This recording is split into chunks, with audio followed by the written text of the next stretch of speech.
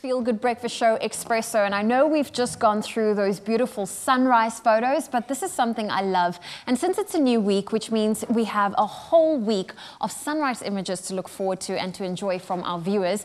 And we're heading up to the coast to East London this week as we chat with one of our regular sunrise contributors, Gary Aucamp. Thank you so much for joining us this morning. Gary, good morning. Morning. Thanks for having me. Oh, well, listen, it's so lovely to finally put a voice to the beautiful images and a face to the beautiful sunrise photos that we get to enjoy every day. Great. Been a while. Gary, I have to just say this, every single time that we're reading the weather report, we see your name. Your name has really become one we're very familiar with. When did you first start watching the show? I actually watched from the very first episode, to be honest. I saw the promos of it, and then I just decided, let me watch this as something new and different. And I've kind of been hooked ever since. Oh, well, that's quite special from the very beginning. Now, what is it about the show that makes you keep coming back? Do you perhaps have a favorite moment or a favorite segment on the show? Your segments change all the time, but I do enjoy the cooking. Sometimes you would have motor cars and sets and especially travel, things like that. Oh, yes, our Expresso Frenchies.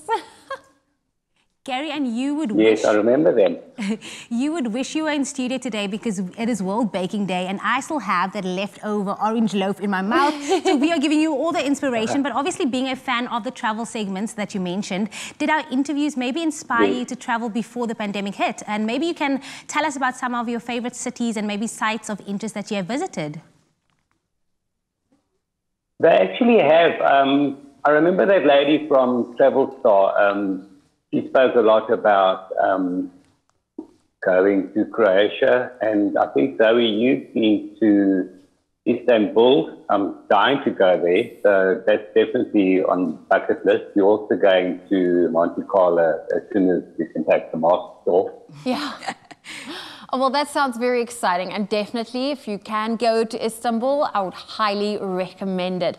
Now, Gary, you have, we have become very familiar with your beautiful sunrise photos that you share with us every single day, and you've been doing that over the years. What inspired you to start taking these beautiful sunrise photos? It was actually a combination of doing the park run. As a volunteer of the park run in Kids Beach, we would actually have to do it early in the morning. We would have to arrive and start the park run at 6 so we can make sure that, the actual park run is safe and clear of debris and everything. And then halfway through, the sun would actually come up because in winter we would start, it would be pitch dark. And then I never took my phone with, but eventually when I saw the sunrise, I was up, this is like really nice. So I started taking my phone with.